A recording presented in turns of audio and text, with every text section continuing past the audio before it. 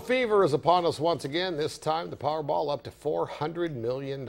It is a win that would make a lot of people very happy, but it could also come with a price. KMIR-6's Matt Vanderveer has that story.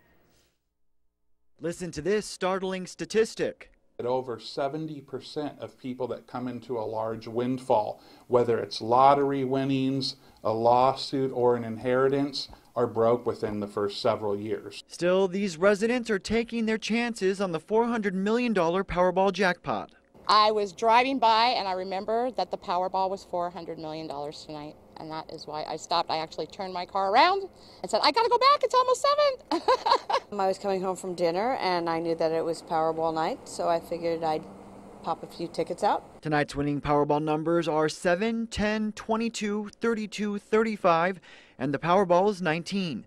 Financial advisor Andy Hansen says your average Joe isn't used to such a massive windfall, so the key to keeping your dough is good planning. Financial advisor that could assist you with investments, a CPA that can help you from a tax planning strategy, and also an estate planning attorney that can help you both today as well as down the road. He says an impulse buy is fine, necessary even, but stay away from anything too extravagant. You don't want to go out and buy a castle in Europe or a mansion in Beverly Hills or a yacht. Some folks think they have the winning ticket in their hand. I have a winning ticket.